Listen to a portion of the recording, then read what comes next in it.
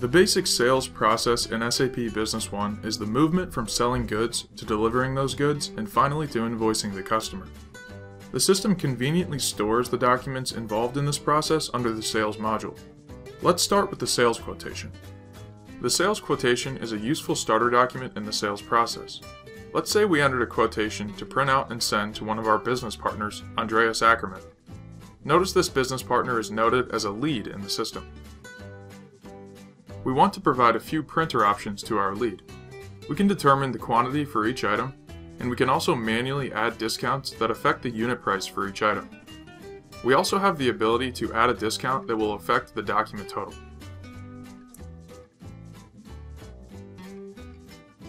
When our lead is interested in making a purchase, we can copy the sales quotation to a sales order using the copy to function. Our lead said they only want to purchase the first 2 items and that they only want 2 of each.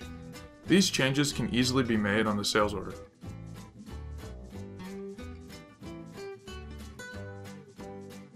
We can also remove the document total discount since we were only offering it if the lead decided to buy all the items we quoted to them. Now that the sale has been made, we can open up the business partner record and convert Andreas Ackerman to a customer. Key information can be accessed easily from the sales order, like the ship to address. Click the Logistics tab to view this information. You can clear out the default ship to address and then click the ellipse to manually add a one-off address directly onto the document. When the order is ready to ship out, we can use the copy to function to generate a delivery document. Up until this point, there has not been any accounting transactions behind the scenes. However, once you create the delivery document, there will be a journal entry added that will affect the appropriate inventory general ledger accounts. Many times in SAP Business One, there are multiple ways to perform an action. If we want to view the journal entry, for instance, we can right-click on the document and access it that way. Or, we can go to the Accounting tab and drill down into the journal remark. The journal entry reflects a credit to the finished goods inventory and a debit to the cost of goods sold for the value of the inventory. Once the goods are delivered to the customer, we can again conveniently use the copy to function to generate an AR invoice. The journal entry for the invoice reflects a debit to the customer receivable account and balancing credits to the revenue account and the sales tax liability if applicable. Notice how the system displays the sales documents that are related to this invoice. As we go back through this chain, notice how this is true at each document stage in the sales process, with exception to the sales quotation since it has no preceding document. So far, we have gone through some of the main documents that can be used in the sales process. However, SAP Business One has built-in flexibility to accommodate your unique business processes and various real-world scenarios.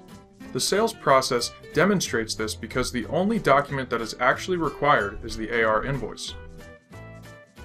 For example, let's say we want to perform a rush order to one of our highly valued customers. We can accomplish all of the necessary steps in the sales process by adding a standalone AR invoice.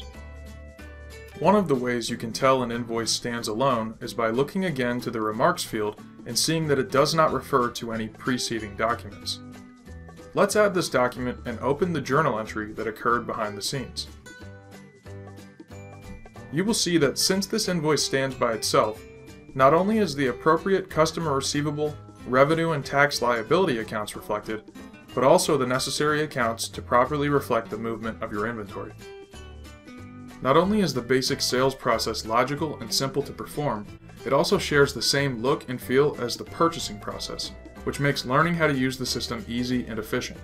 In the purchasing process, instead of using the sales quotation, you would use the purchase quotation. Instead of the sales order, you would use the purchase order. The same can be said for the delivery and the goods receipt PO, as well as the AR invoice and the AP invoice. The sales process is just one example of the power and simplicity of SAP Business One, and as an SAP Gold partner, LBSi knows how to help you unlock its full potential. Visit our website at www.lbsi.com and navigate to the contact link to get in touch with us.